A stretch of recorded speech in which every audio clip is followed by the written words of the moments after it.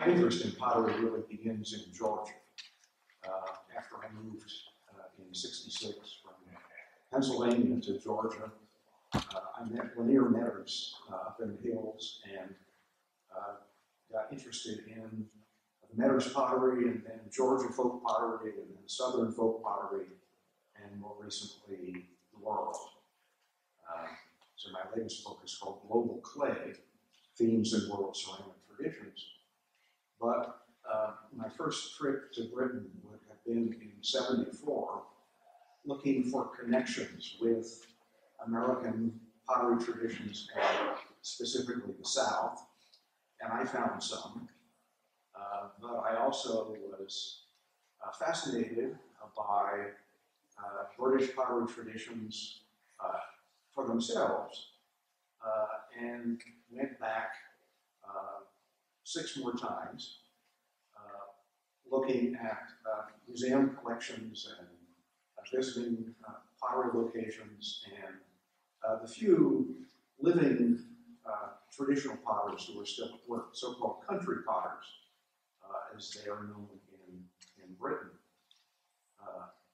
Peter Breers, a great ceramics historian who has become a major expert on food ways, English food, in his first book, The English Country Pottery, estimated that in 1900 there were still 100 country potteries that were active.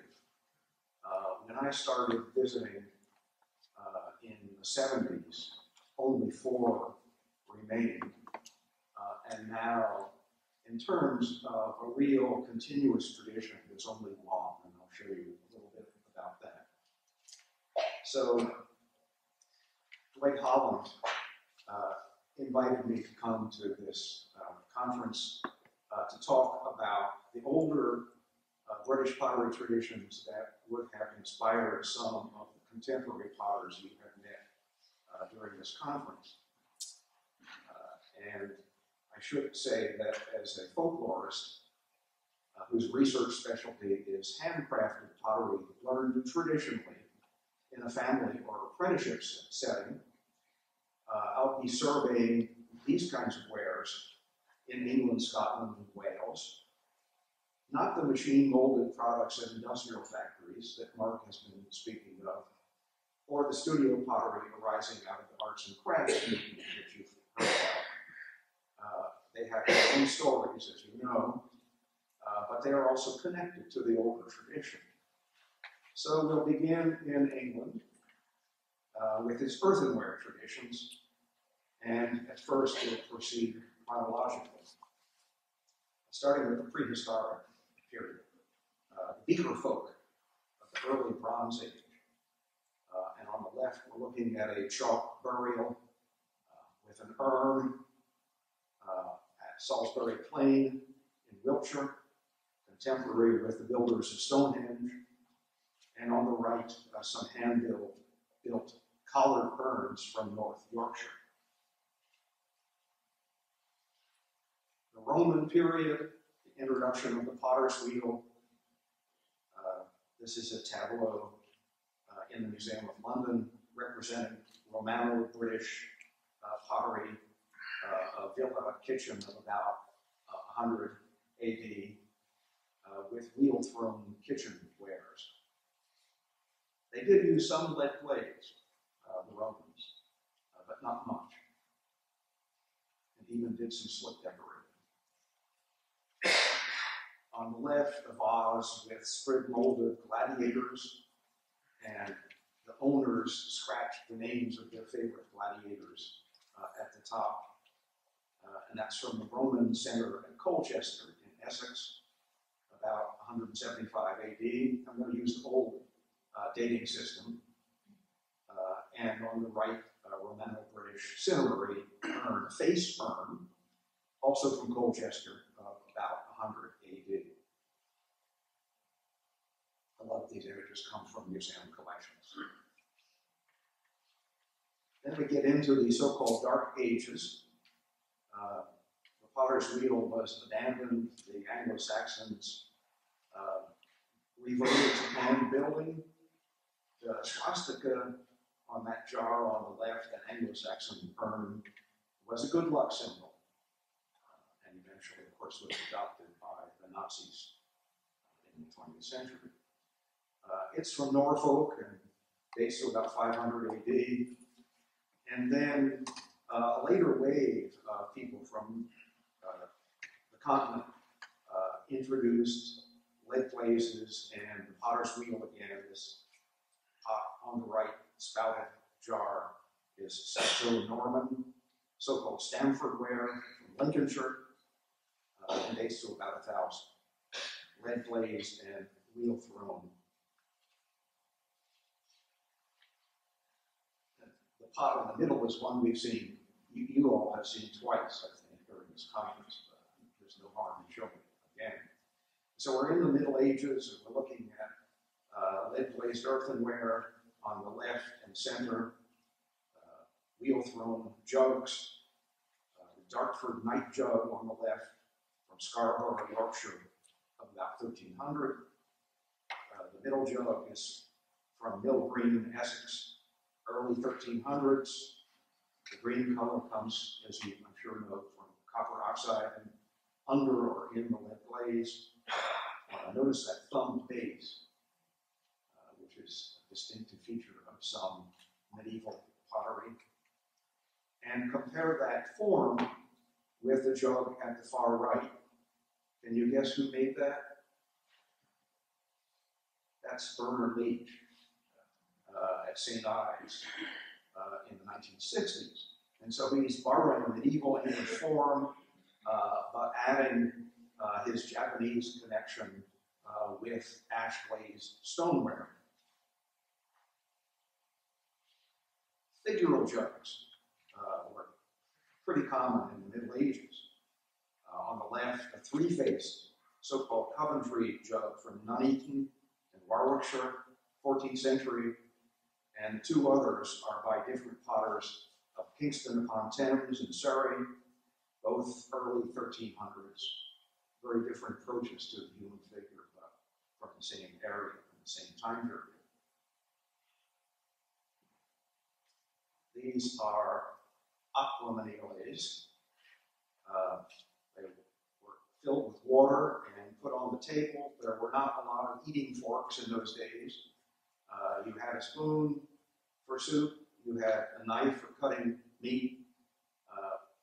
But forks were mostly used in the cooking process rather than the eating. And so your hands picking up the joints of meat would get very greasy and messy. And so there was a place on the table where the water containers would allow you to rinse your hands periodically, and I'm sure there was a towel that went along with it.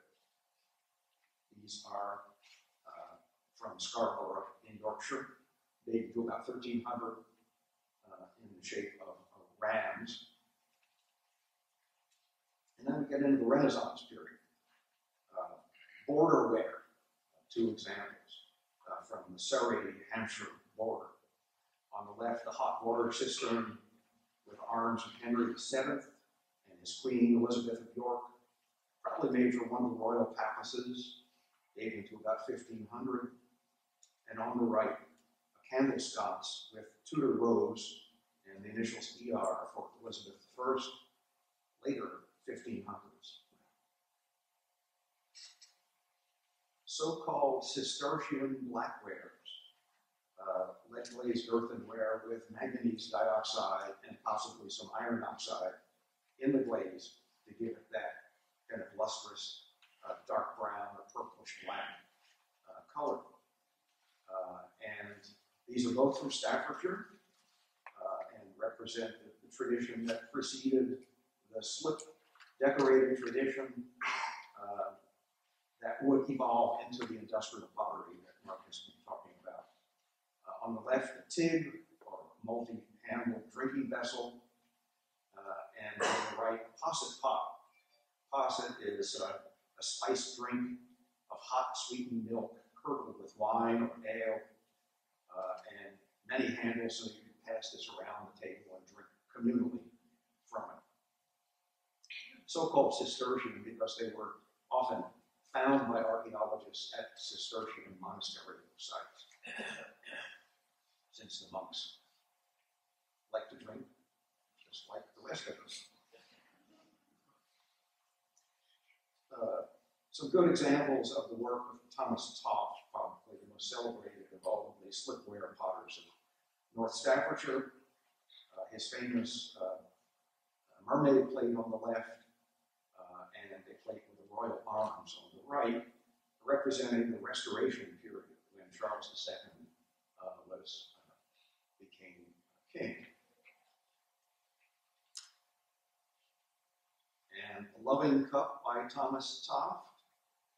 I think it's the only one that can be attributed to him very clearly since he signed it.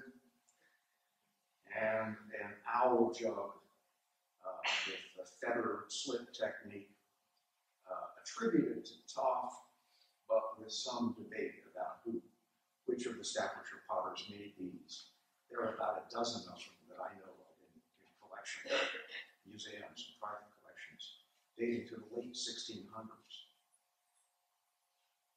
Another tradition in England was that of tin-glazed earthenware, or so-called Delftware, that was introduced in England from the Netherlands.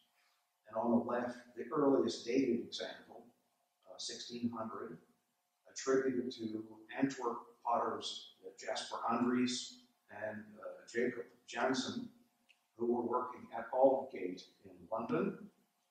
And then on the right, an Adam and Eve plate of 1635 from the Pickle Herring pottery of Southwark, which is, I understand, pronounced Southwark, in London, dated 1635.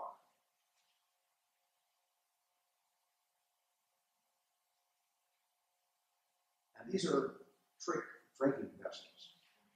We've learned about the puzzle jug there on the right. That's a good early English example. Would have had a hole at the underside of the top of the handle. That was the trick that you had to discover. And you would suck the liquid out from the bottom through the hollow handle and the hollow rim.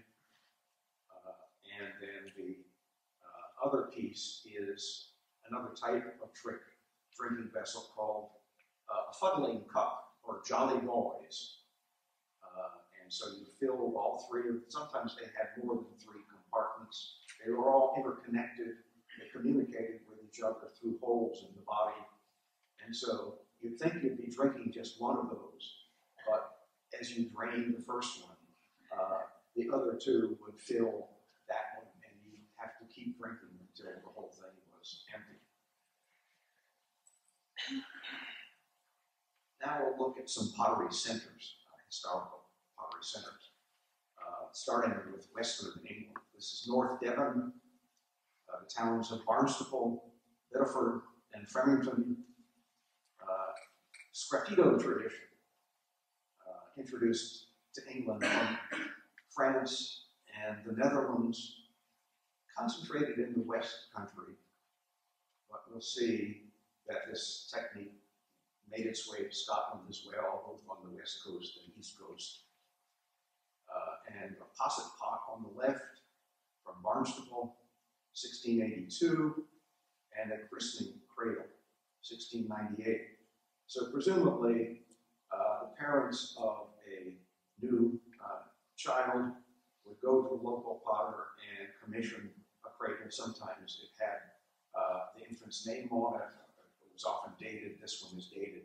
You can see the initials of presumably the child that was made for, SD on the right. It's dated 1698. So this was a kind of gift that would be a memento of one's christening. Harvest jugs for cider or ale from North Devon for the harvest home celebration that the farm owner would host for his farm workers at the end of the harvest. And the one on the left is by John Leachland, Barnstaple, 1669. And then the one on the right with the royal arms, actually assigned by two different people. Edward Reed was the potter and Thomas Stoneman was the decorator.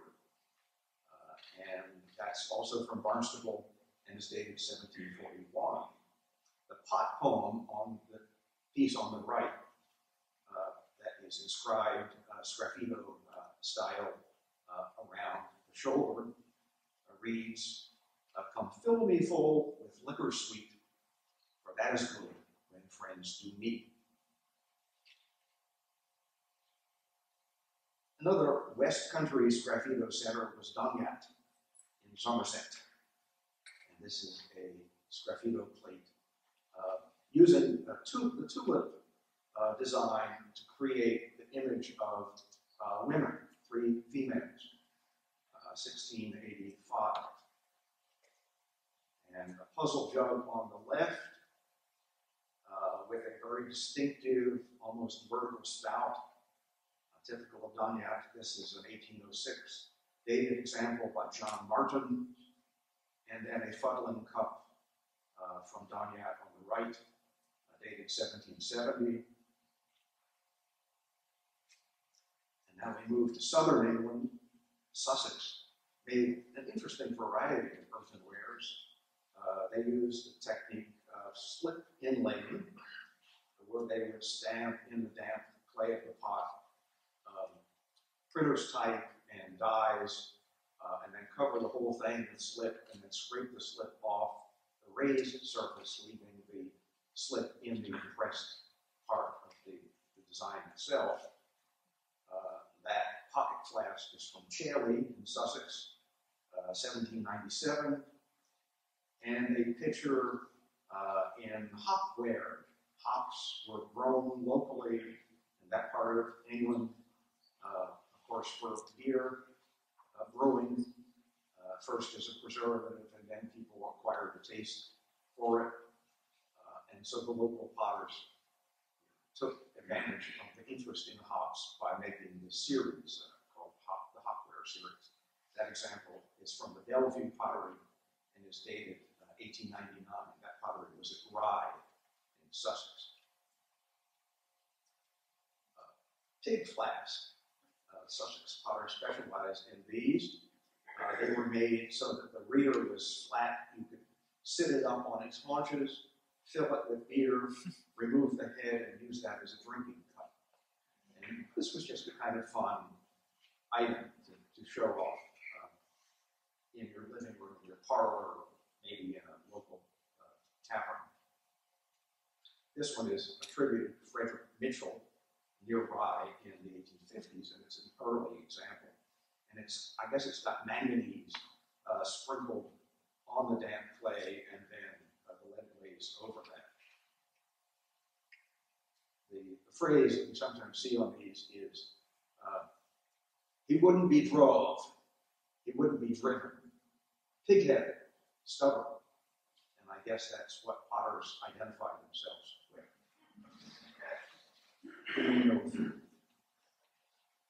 This is a group of agateware pieces from the Burgess Hill pottery of Sussex, 19th century. Squattleware, as it was called, here in North Carolina in the Catawba Valley. The same basic technique is called swirlware, as you know, some of you. And that mug on the left probably has a frog at the bottom in clay, which was a kind of trick. And the chamber pot on the right, you can see part of it has a face staring up at you when you're business. Now we go to Rudham, which is spelled like Wrotham, W-R-O-T-H-A-M, and pronounced Rudham in Kent in the southeast. And that's a Tig or loving cup on the left by John Livermore, dated 1649.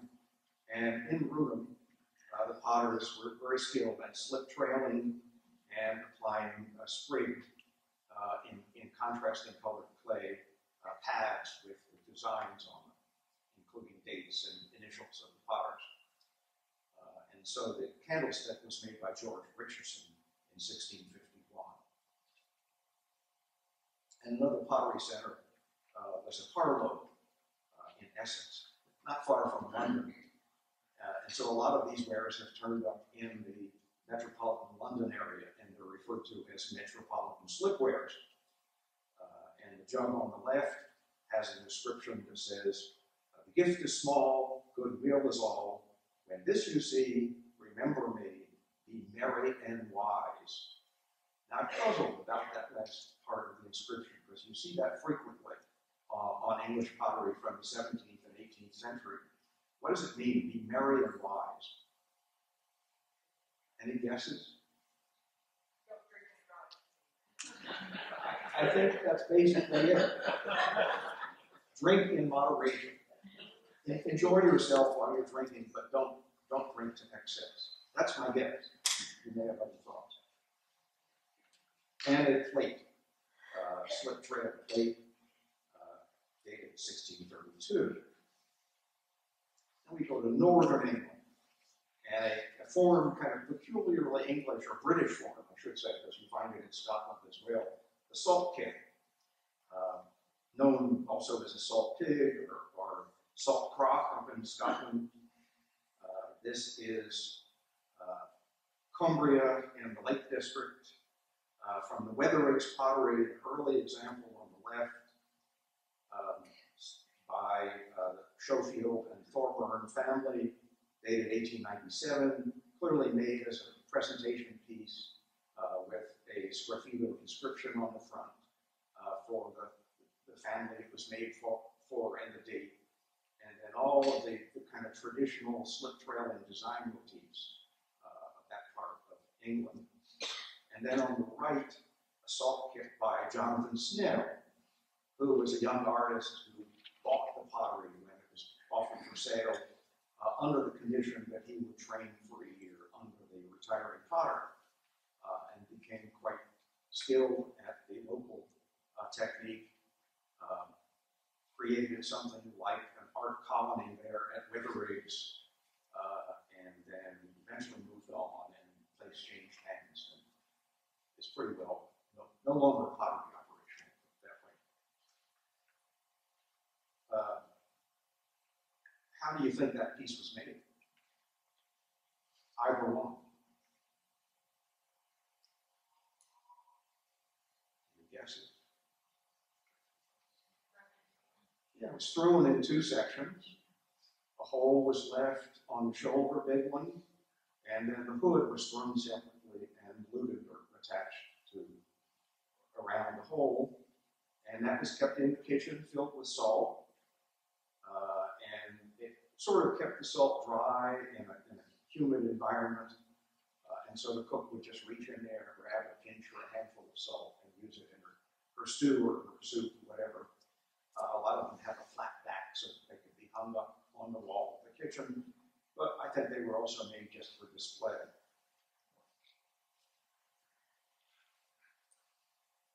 So now we're in Yorkshire, and we're looking at puzzle jugs. The one on the left by John Wedgwood from Staffordshire, but moved to Yorkshire. He was the great uncle of Josiah Wedgwood. The Wedgwood family goes way back in the pottery craft. And this particular Wedgwood moved to Yearsley in Yorkshire, and this puzzle jug is dated 1691. And then the one on the right is from Burton in Lonsdale, dated 1831, along the top of the handle, with the traditional challenge in rhyme. Gentlemen, now try your skill. I'll hold you sixpence if you will. If you don't drink unless you spill. And again, the secret is to find that hole under the top of the handle, but also complicating things is that you have to close off 3 of the 4 spouts before you could get the suction to drink from the remaining spout. So if you're the kind of person who can't walk and chew gum at the same time, you have trouble drinking that without spilling it all over your shirt. The Halifax area, that was a big pottery center too. These are whistling cuckoo mantle ornaments On the left, with what's sometimes called a treacle glaze. It's a lead glaze with iron or manganese kind of flowing down, probably by the Woodnam House pottery of about 1880. And then on the right, a different operation in the Halifax area, Soil Hill pottery, slip trail from the mid-1800s or a little later. And speaking of Halifax, these are cider jugs for fermenting cider, making hard cider, glazed halfway outside. And it was explained to me that that was intentional, that the lower wall was slightly porous and would cause some evaporation, which would cause the fermenting cider to roll around inside and speed up the fermentation process.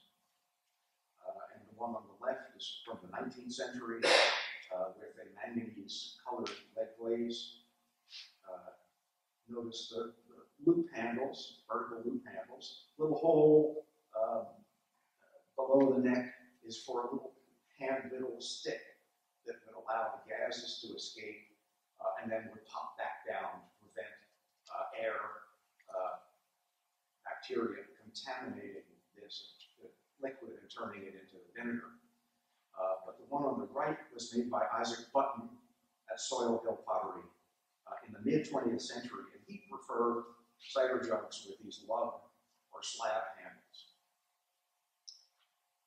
And there is Isaac at Soil Hill Pottery in 1965. Some of you may have seen the film that was done about him, showing him working at various processes, but he's carrying panchions or pans and then slipping bowls or pans inside the shop as well. And a lot of a later generation of English potter really looked to him as an inspiration. Puzzle jug on the left with a sgraffito, a poetic challenge again. Let's see if I can reconstruct that. From Mother Earth I claim my birth, I made a joke for man, but now I'm here, filled with good cheer, come taste me if you can. And that's by Isaac Button. And there on the right, some of you may know, John Hudson, Muirfield in West Yorkshire, maker of historical reproductions, who half seriously believes that he's a reincarnation of Thomas Toft. And he's got very proudly displaying his Isaac Button Apprentice puzzle jug, dated 1925, which he had recently purchased for his collection. Now this is the living tradition in Yorkshire, the Littlethorpe pottery of Ripon in North Yorkshire. Ripon is a town where they have had a 1,000-year-old civil ceremony. The hornblower comes out of this little place, ceremonially dressed with a great big horn at 9 o'clock to blow curfew, and that's been going on for about 1,000 years every night. So just outside of Ripon is Littlethorpe Pottery, established in 1831, and that's Rowley Curtis at the wheel in 1991. One of England's last folk potters, probably the last. I think that's debatable. Notice the brand of shoe that he's wearing, the tennis shoe that he's wearing, high tech. That might seem ironic, given that he's one of the last traditional potters still working, but the wheel he's working on was a steam-powered potter's wheel, very advanced for its day, converted to electric power. With a cone technique that can adjust the speed of the wheel. And there on the right is the kind of work that he does. Horticultural wares for the most part, but a few breadcrumbs as well, glazed inside with lead silicate. But there was a stoneware tradition, salt-glazed stoneware, and this tradition began with German potters moving to England in the mid-17th century, and these are both examples of Bartmannskrug, bearded man jugs, in England called Bellarmines, because they were mistaken, believed to be caricatures of Cardinal Bellarmino. But the one on the left was from Woolwich, near London, and dated to about 1660. You can see the medallion on the belly is a guy with a mug who has apparently been drinking in the tavern. And the one on the right is attributed to a German potter named Simon Multus, working at William Killigrew's pottery in Southampton, and that's dated about 1670.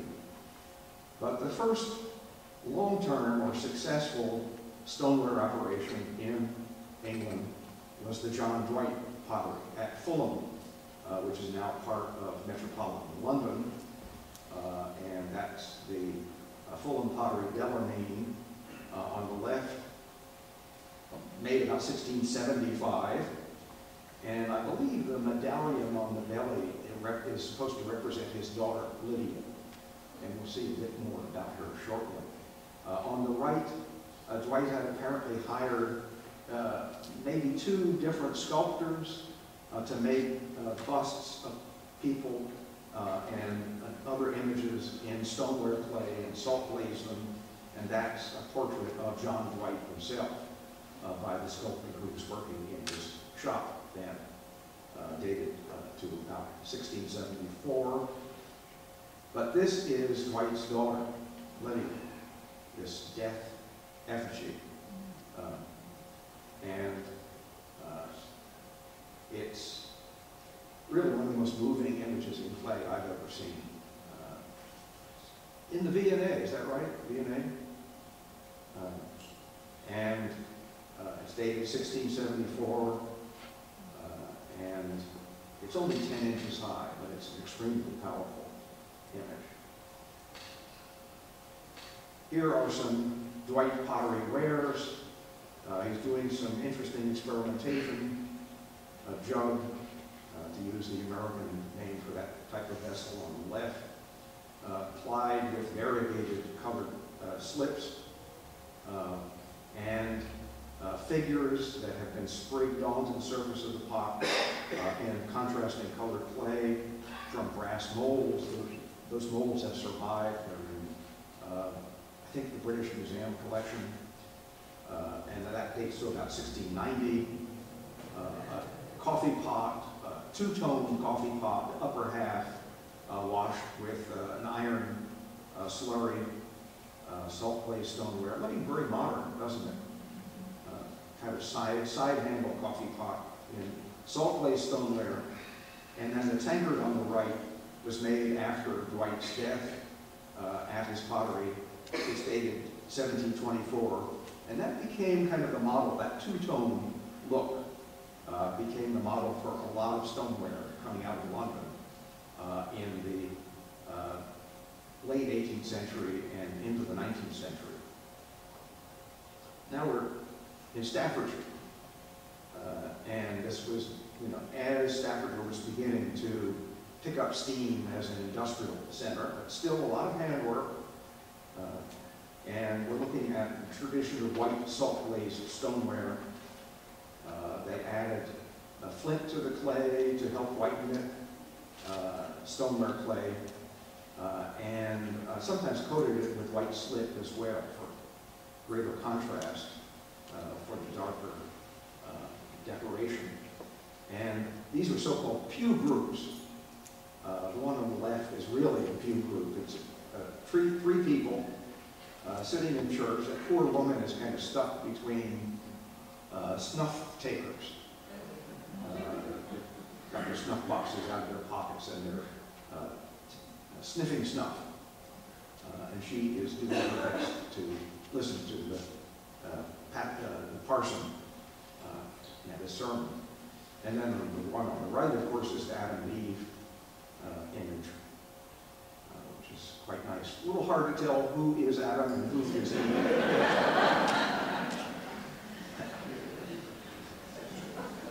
Well, I'll let your imaginations work on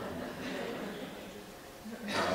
White salt clay stoneware from Staffordshire using the scratch blue technique.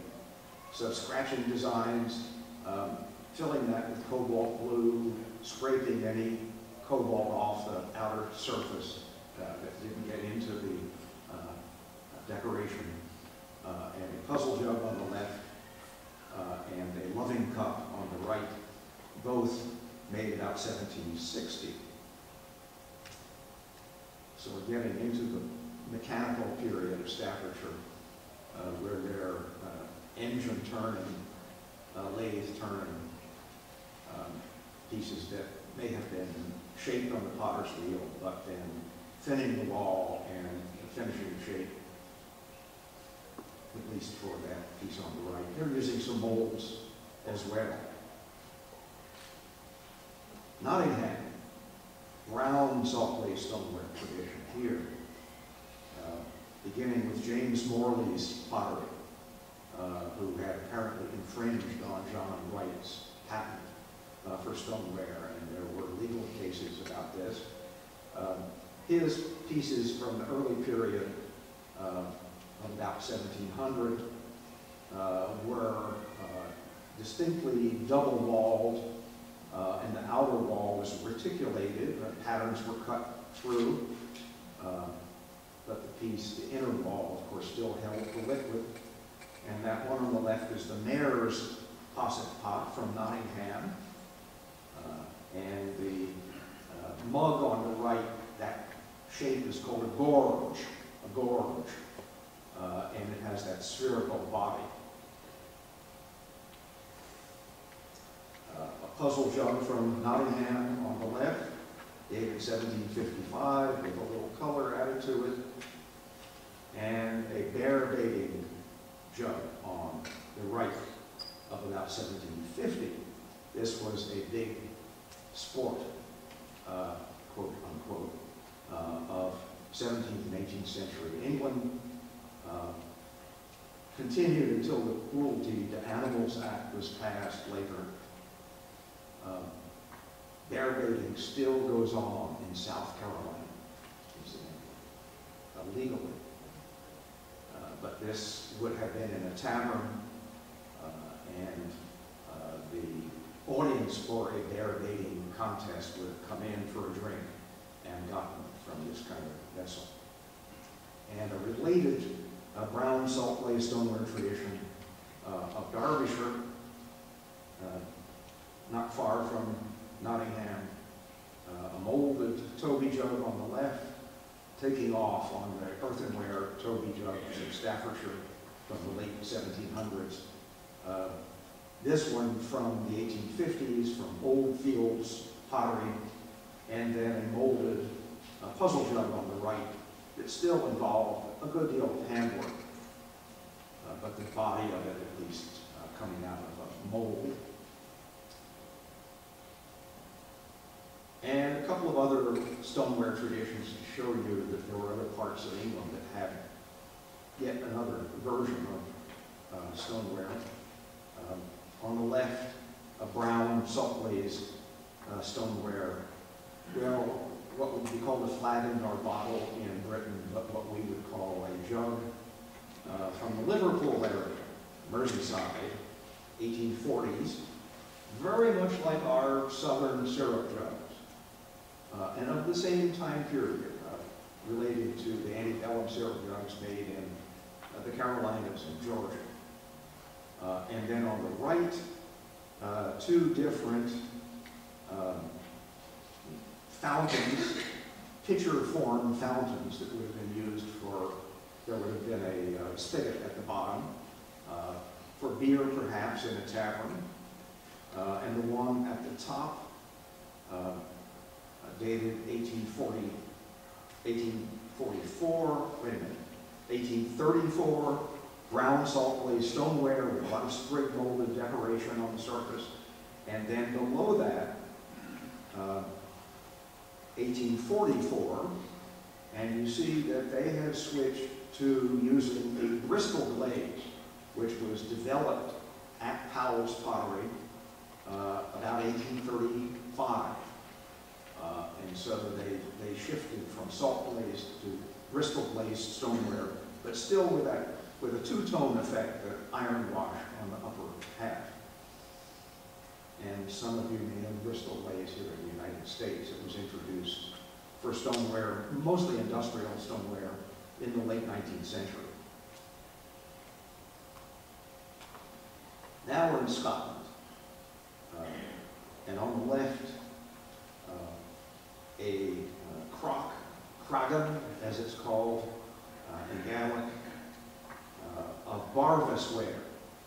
These were hand-built pots from the Hebrides, the Western Isles of Scotland, earthenware, peat fired on the fireplace, very soft and porous, almost prehistoric looking. That example is from the Isle of Lewis, and it was made in the 1880s, but it could fool some archaeologists, I think, into thinking that it was made in the prehistoric period.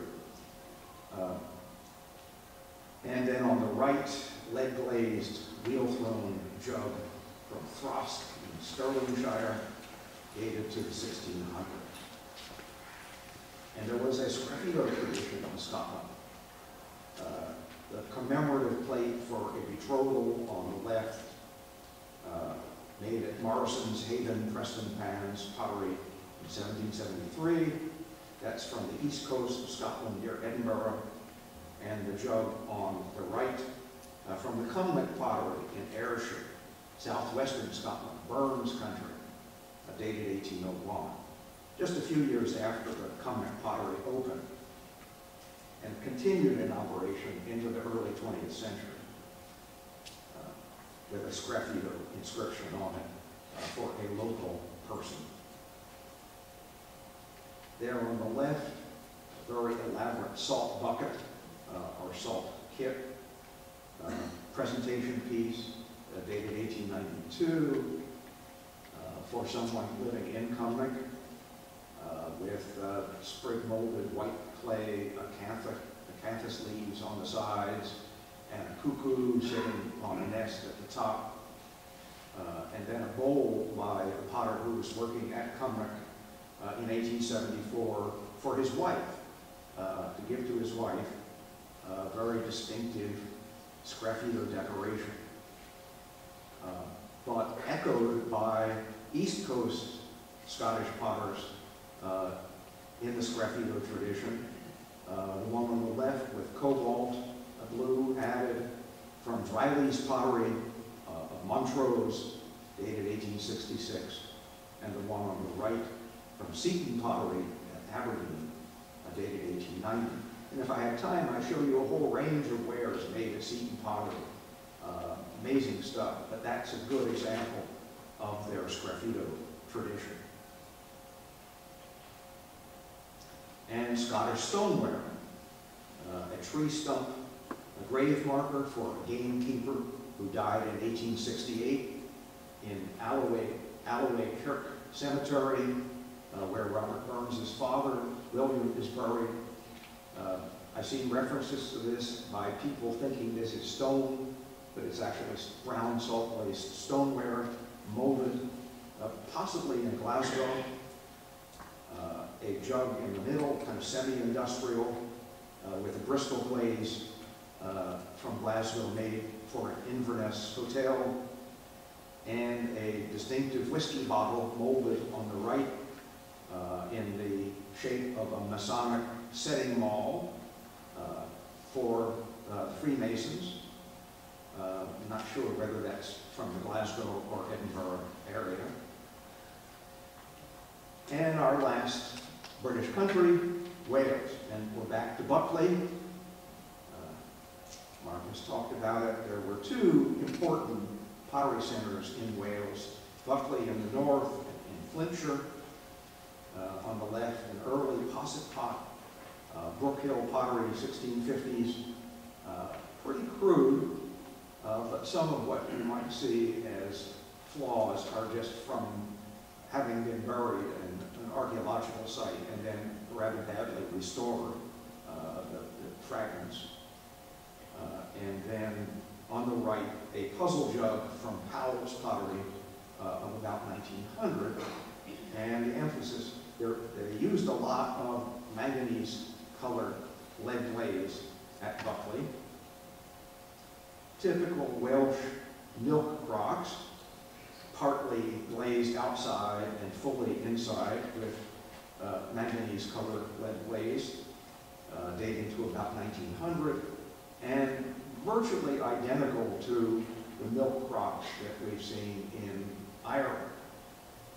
And so it's very difficult to sort out what is a Welsh or an Irish milk crock in this style, but you North Carolina potters may recognize this as an important shape for milk crocks in North Carolina, both in the Seagrove area around here, but also in Salt Lake stoneware, but also in ash-glazed stoneware in the Catawba Valley further west. A cider jar from Buckley on the left with slip trailing around the shoulder, late 1800s, and a tobacco jar with a sgraffito inscription of about 1900, rusticated to look like tree bark, scratched with a comb-like tool. And at the top, Buckley baking pans, or loaf, molded loaf pans with slip-trailed inscriptions indicating their function, what they were used for, or to be used for, of about 1900, and a fiddle with an agate-ware, earthenware body, two different colors of clay, probably from Buckley, but found in Chester, and it's in the Glacier collection at the Fitzwilliam Museum, which has an amazing collection of English country pottery, most of which is in storage. So you have to make an appointment with one of the keepers to see what they have in storage, and they're very fussy about photographs, so you have to fill out duplicates of forms to make that one photograph that I took of that one piece. And the second pottery center for Wales is at Ueni in Glamorganshire in South Wales. On the left, an historic photograph of the Clay Pits pottery kiln with Evan Jones and William Jenkins II, photo of about 1910. And on the right, the Ueni pottery. Recently, a part of the Ueni pottery, the older works have been moved to the Welsh, what used to be called the Welsh Folk Museum. It is now the National Museum of Wales at St. Fagans, outside Cardiff. And they have a nice collection of both Buckley and Ueni pots. And here are some puzzle jugs from Ueni. The one on the left, dated 1720. It has that same tulip motif we saw at Doniac, possibly a Doniac potter coming down there to work. And the one in the middle from the Bridgend pottery, 1822. And then the one on the right by Thomas Arthur of Clay Pits pottery, 1830. Each with a very different approach to shaping and decorating. And so wassail bowls, these were a specialty of the Ueni potteries for Christmas punch, for the Mary Lloyd ceremony, midwinter, a luck-bringing ceremony where people would go around. There was a hobby horse.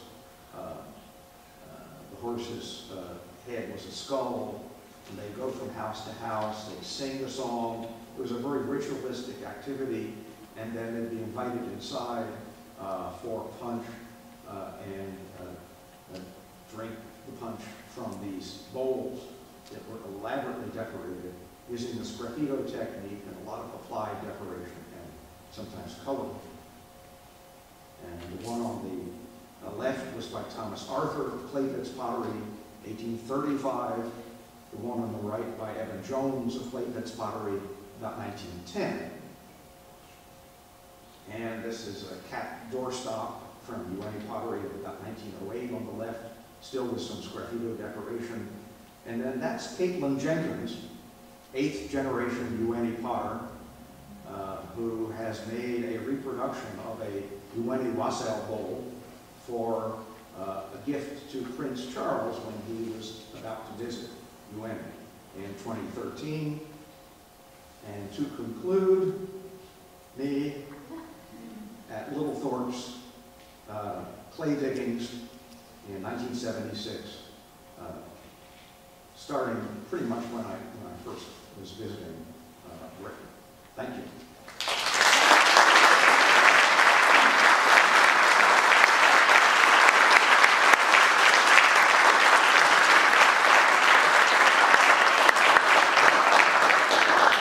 Not too far off schedule. I guess will we have a minute or two for questions?